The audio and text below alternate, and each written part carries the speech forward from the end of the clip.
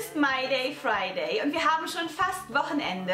Ich zeige euch heute ein Mini-Food-Diary. Ich zeige euch, was ich an einem Tag gegessen habe. Was habe ich gekocht, was gab es so zwischendurch und was gab es überhaupt. Also, wir sehen uns gleich. I wanna talk to you. I gotta talk to you.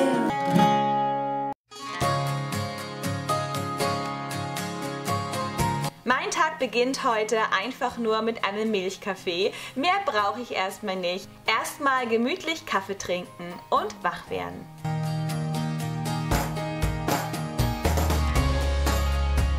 Mein Mann hat vorhin Saft gemacht und hat mir ein Fläschchen abgefüllt. Das ist ein Möhren-Blutorangen-Apfelsaft. Dazu mache ich mir jetzt noch ein Frühstück. Es gibt Overnight Oats mit Kiwi, Kokosraspeln und schwarzen Chiasamen. Dazu einfach noch ein Milchkaffee und perfekt ist der Morgen.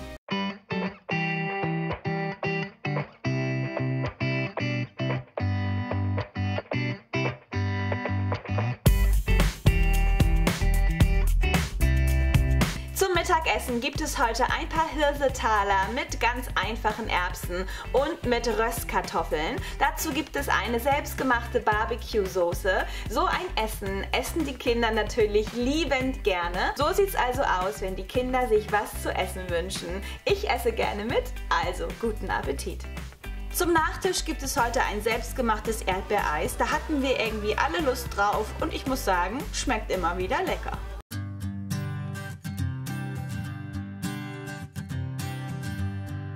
Unterwegs habe ich nochmal Halt gemacht an meinem Lieblingscafé und ich trinke einen tollen Cappuccino und es stört mich gar nicht, dass es jetzt draußen regnet. Ich werde jetzt meinen Kaffee genießen.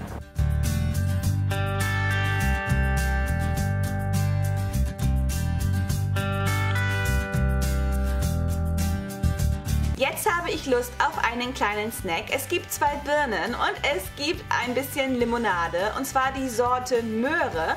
Auch sehr interessant, schmeckt anders, schmeckt aber super gut. Also ein obstiger und gemüsiger Snack. Und jetzt werde ich meine Birnen knabbern und der Abend kann jetzt kommen.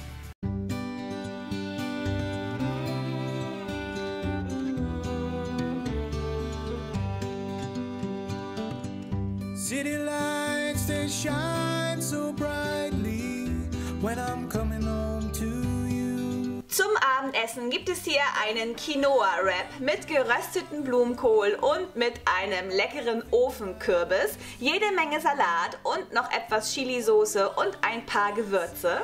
Und ich kann euch jetzt schon sagen, das ist nicht der einzige Wrap, den ich heute Abend essen werde, weil der schmeckt so gut, den kann man nicht so alleine stehen lassen. Gutes Essen ist doch immer wieder eine tolle Idee. Ich hoffe, das Video hat euch gefallen. Wenn es so ist, dann lasst mir einen Daumen hoch da. Ich freue mich immer riesig darüber.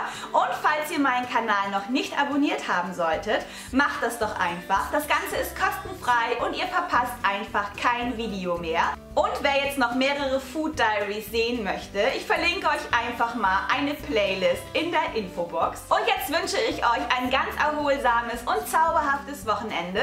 Am Montag klickt ihr euch wieder rein. Ab 13:30 Uhr kommt hier ein neues Video. Ich freue mich schon auf euch. Happy Weekend. Bis Montag und tschüss.